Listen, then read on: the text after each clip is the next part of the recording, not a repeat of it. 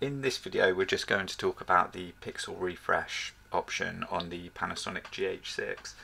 So the reason you might use this is if you get what they'd call a hot or a stuck pixel on the sensor of the camera, and the reason that might happen, people tend to say it generally happens when either the sensor gets too hot or if it's exposed to very bright light.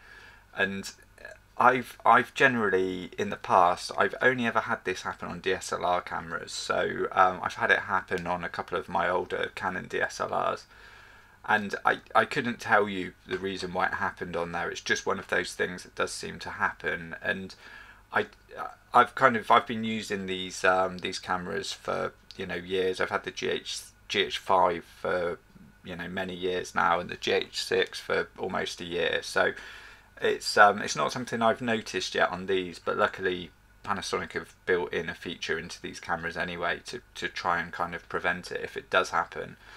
And essentially all it is the kind of the pixels on the sensor array.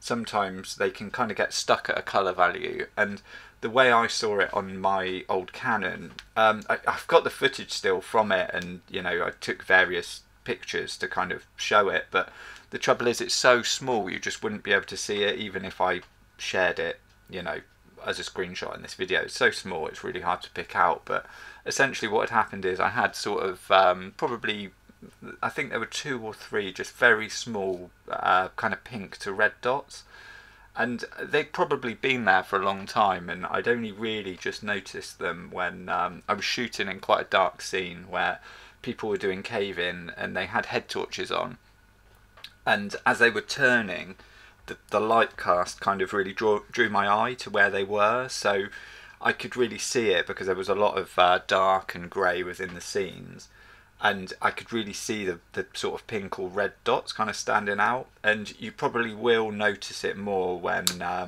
if you're in a dark scene where the camera's either moving quite a lot or you've got the person is moving quite a lot, because it will just be stuck on the screen in one point.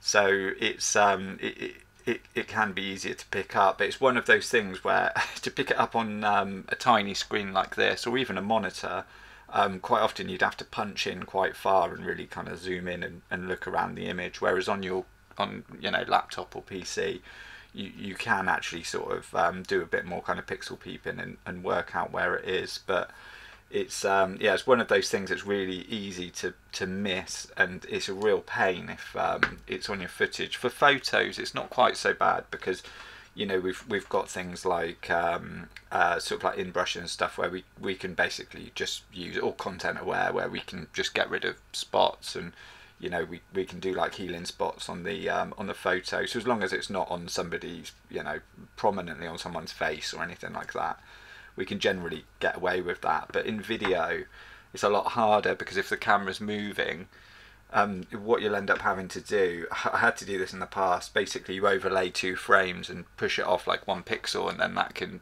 stop it from being there. But you'd only really use that in a pinch if you'd already shot the video. Like ideally you need a solution to try and get those pixels back. So that's kind of where this feature comes in.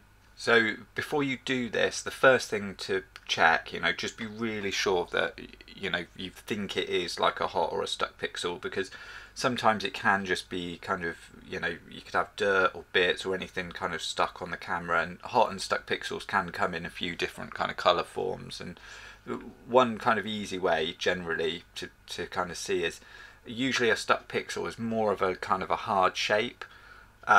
Whereas if you've got dirt on the back of the lens or on the sensor or even on the front of the lens, that tends to just be a kind of out of focus smudge. They don't quite look the same really. But what you can do, I did a video about cleaning the sensor and stuff, so I'll link that up in the corner. And it's always a good idea anyway to clean the sensor on the camera and keep it all kind of in good shape. But if you do have a kind of hot pixel on there, then what you can do, you can kind of jump into the camera, and if you go into the spanner or the wrench, and then again into the spanner or the wrench, it's the others menu. You've actually got this menu here called Pixel Refresh, and you can go into that and you can actually just run that. And I won't do it at the moment because I haven't actually got any stuck pixels at the moment, thankfully, but if you run that, what it's supposed to do is just remap the pixel display, so you should, with any luck, eliminate those kind of those pixels that have gone wrong. Then once you've done that, if it's still there, it could be a problem potentially elsewhere. You know, it could be. It's always worth checking. It could be a problem on your actual monitor you're looking at. So you know, these kind of screens are prone to getting things like dead pixels, and or even you can get stuck pixels on a monitor like that. So it's one of those things where you've really got to check it. You know, you take the footage off the card, check it on a couple of screens, make sure it is from the sensor, it's not on the, on the screen you're looking at. So yeah, you just kind of have to check, and it can be difficult. Obviously, you've got the you've got your LVF and your screen on the back of the camera, but like I say, they can be really hard to spot these things on. So if you're seeing something noticeable on the screen, I would say it's more than likely actually on the screen and not being burnt into the footage. And yeah, it's just it's one of those things you just kind of have to like logically follow up and try and work out where the actual issue is.